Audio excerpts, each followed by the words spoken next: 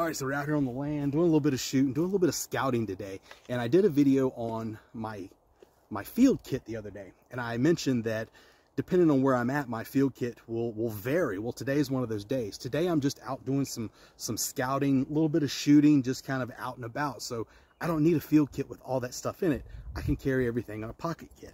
So I've obviously got my Turkish bow with me today, and I'm only carrying like 3 arrows.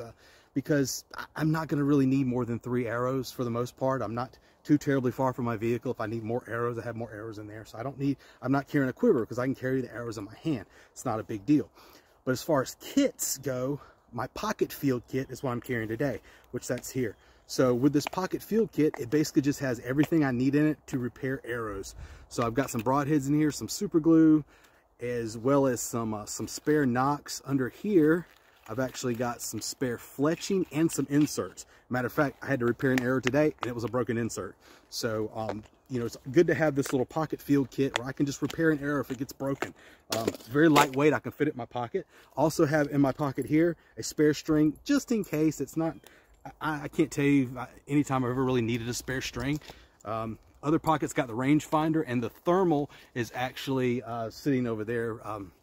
My wife borrowed the thermal, so other than that, I'm just carrying blades and pistolas for anything else. So keeping it lightweight today.